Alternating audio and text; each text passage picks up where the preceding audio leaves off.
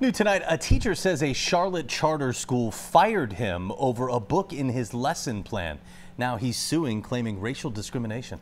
Channel 9's Hunter Sines reviewed the lawsuit against Charlotte Secondary School. He's joining us live tonight. Hunter, this lawsuit says that the principal had actually approved that book, but it did not sit well with some parents. Yeah, Erica, that's right. This is the book we're talking about. It's called Dear Martin, and on the inside of the cover, it says this book, quote, boldly tackles American race relations.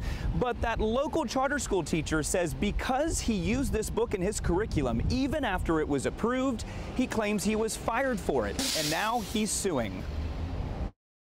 Markel Gray is suing Charlotte Secondary School, a charter school just off Monroe Road, after he says he was fired for using this book in his lesson plans for his 7th grade English class during Black History Month. You're not surprised in these times by these kinds of cases. Artur Davis is an employment attorney representing Gray. He says the Dear Martin book, which is about a black teen who is racially profiled and arrested and then symbolically writes Dr. Martin Luther King Jr., was approved to use by the school's principal. And according to the lawsuit, it was the principal who, quote, recommended the novel to Gray as a challenging but age-appropriate work that promoted a discussion of core American values like justice and equality. People can debate what ought to be taught in school. People can debate what principal ought to be authorizing.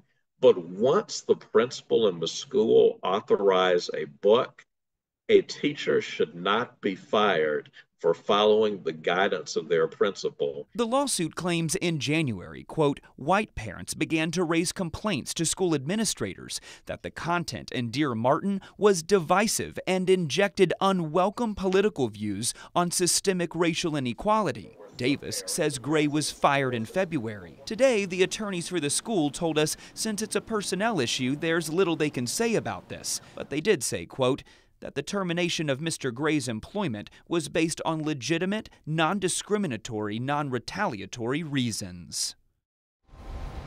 Now today, the school's principal also told me this book is still allowed to be used at that charter school so long as it follows ELA standards for that grade level.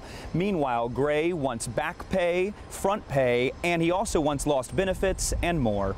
Live outside the federal courthouse in Uptown, Hunter Sines, Channel 9 Eyewitness News. It'll be interesting to see how this turns out. Hunter, thank you. The Dear Martin book was taken off the required reading list for Haywood County schools after a parent there complained about profanity in the book. The News and Observer reports the book was also challenged in Wake County schools, but that district decided to continue using it.